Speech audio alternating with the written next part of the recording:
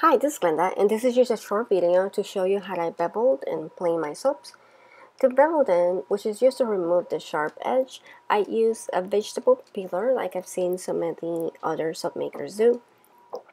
And to plane them, I use the planer you see in the background. And I will post a link as to where I got it.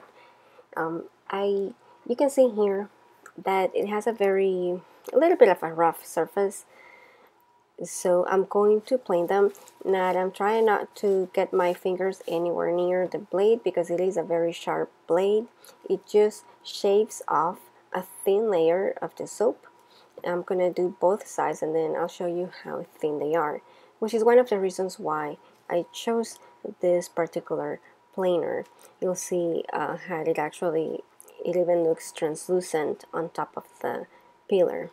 Now with this other soap, there is a circular mark from a partial gel ring, and after planing it, it's just simply gone, and it's very silky smooth, which is why I love planing my soaps, just for that smooth feeling. This does create a lot of shavings like you see in the background, and usually I use those in either another soap or I will put them in organza bags and give them away as sachets and even sell them at some craft shows. Well, this is it for today, and thank you for watching. See you next time. Bye.